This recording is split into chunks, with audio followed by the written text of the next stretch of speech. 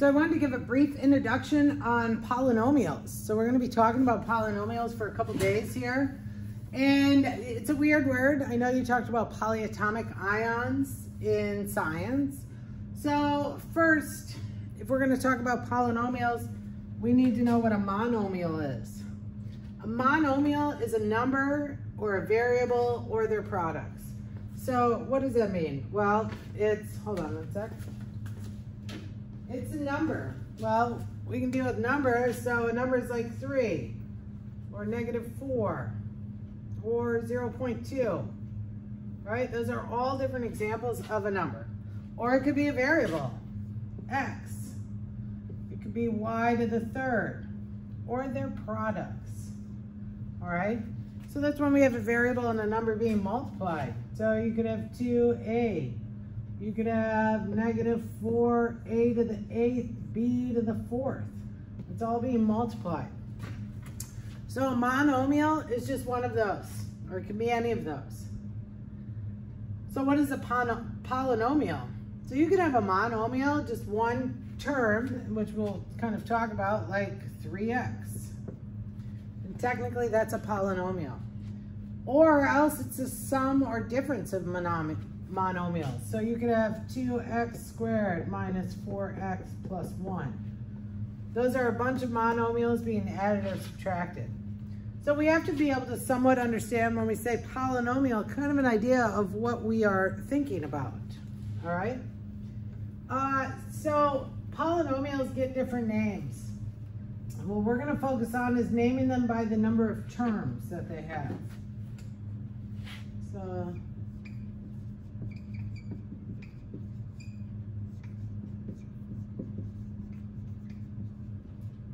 So if there is one term, it means nothing's being added or subtracted. It's just like the 3x or 2x. Well, that's a monomial. If there are two terms, it's what we call a binomial. And it's about the prefixes. So mono means one. Bi means two. Think about a bicycle. It has 2 wheels, all right? And then we have 3 terms. And that is a trinomial. All right, again, a tricycle has 3 wheels. A trinomial is 3 terms. If there's 4 or more, we would just say it's a 4-term polynomial. Or if it's got 6 terms, you would say it's a 6-term polynomial. Or 500 terms, you would say it's a 500-term polynomial. So when we talk about monomial, binomial, trinomial, it's really nice in your head if you know a monomial is something just by itself. So we could say it's 4w squared. There's no adding or subtracting. A binomial is 2 parts, 2 terms. So how about 2x minus 7? I've got a term here and a term there. Terms are separated by addition and subtraction. A trinomial, that could be something like 4y squared minus 2y plus 8. 3 parts. And of course, 4 is going to have more than that, all right? So when we look at polynomials and when we talk about multiplying, you'll hear, let's multiply a monomial by a binomial, or we're gonna multiply 2 binomials. And so it's important that we understand kind of what that's coming from. The last thing I wanna cover on this before you move into the video on adding and subtracting is just basic simplifying.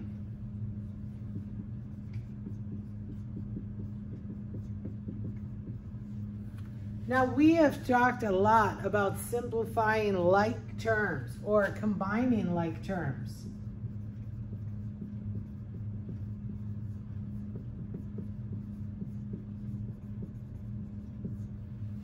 And this is really no different.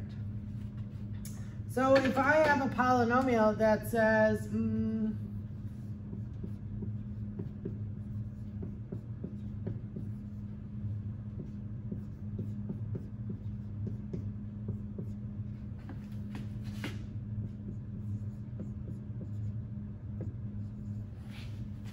there is a really long polynomial. It's got 1, 2, 3, 4, 5, 6, 7 terms.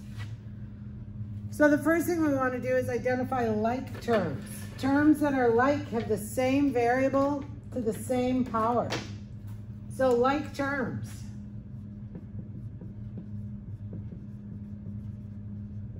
Have the same variable to the same power. So what does that mean? That means that x squared and x to the third are totally different because they don't have the same exponent or the same power. So when I look at this, I'm going to start here. I've got 5x to the third. Do I have any other x to the thirds? Oh, I have a negative 4x to the third. Remember, we take the sign in front. All right, then I've got 3x squared and it's positive. All right, well, I've got a positive 6x squared here. Then I've got negative 2. It's just a regular number with no variable. Oh, I have another one of those. They go together. And I've just got that x by itself. I don't leave it out, but there's nothing to combine it with. So if I look, 5x to the third and negative 4x to the third gives me 1x to the third, or just x to the third. 3x squared plus 6x squared is 9x squared. My x is just hanging out there. And then I have negative 2 and negative 8. They combine to make negative 10. So you will be simplifying.